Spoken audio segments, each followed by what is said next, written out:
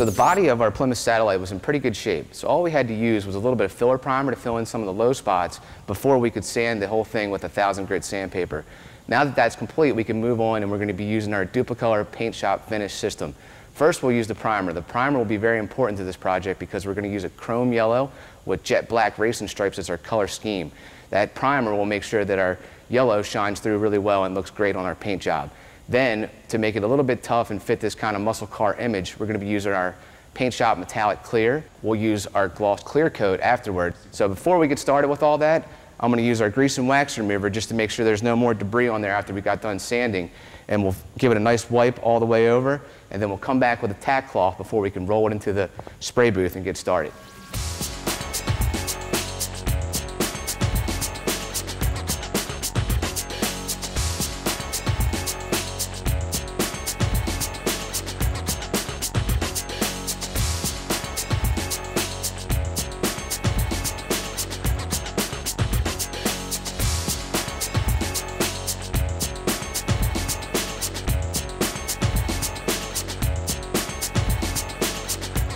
Spray booth's up, and we masked off the areas that we don't going to get paint on, and we went back with our grease and wax remover and cleaned the whole car, and then we went back with a tack cloth to make sure there was just no more dust on there, and we're ready to put down a coat of paint. Before we do that, we're going to put a little water on the floor to make sure any of the dirt that might be down there doesn't get in our paint job.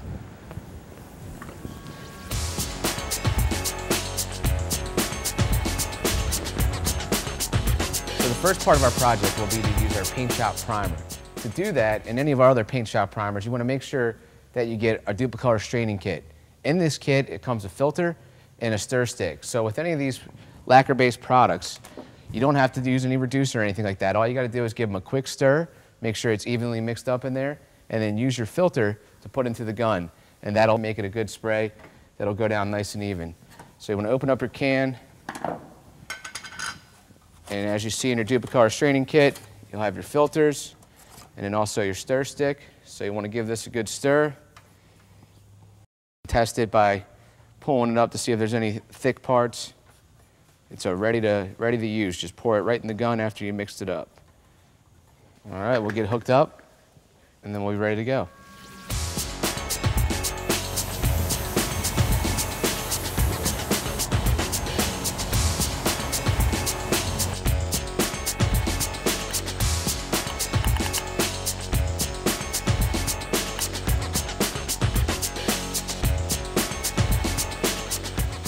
So now that we put down our 3 coats of primer, we let it dry for about 15 minutes, and now we're ready to put down our color coat. So when applying the color coat, you want to do the same prep that we did before for the primer. Use your Dupli-Color straining kit, open your lid, use your stir stick to make sure you mix up the paint pretty well. This yellow looks really nice.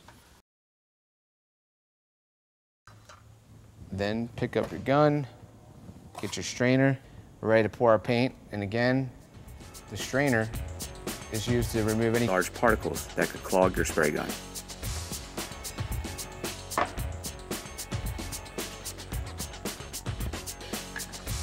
All right, let's go have some fun.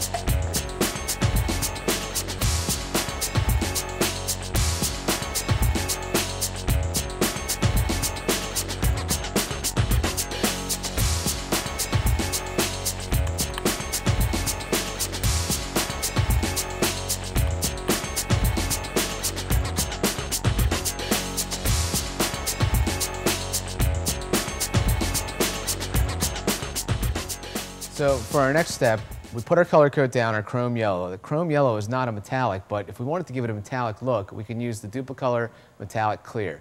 This is a mid-coat effect that'll go on before our gloss clear, but it'll give it that metallic shimmer. So I'll go ahead and show you how this looks.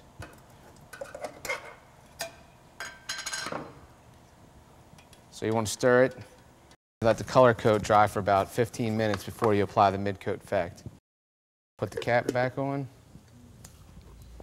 We're ready to go.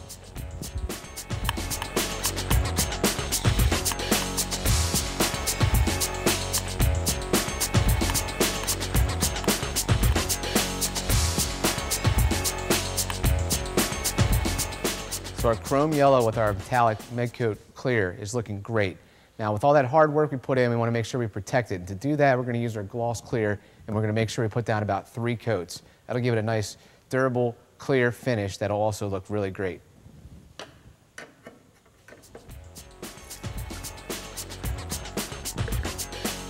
All right, let's finish this project.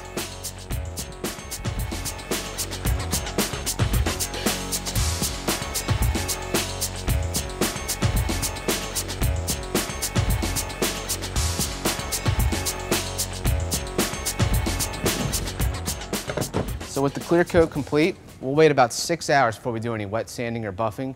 But then once that's all done, it'll look really nice, and then we'll come back, we'll put everything back in the car, and we'll be ready for the big reveal. So stay tuned and make sure you see how it all turned out.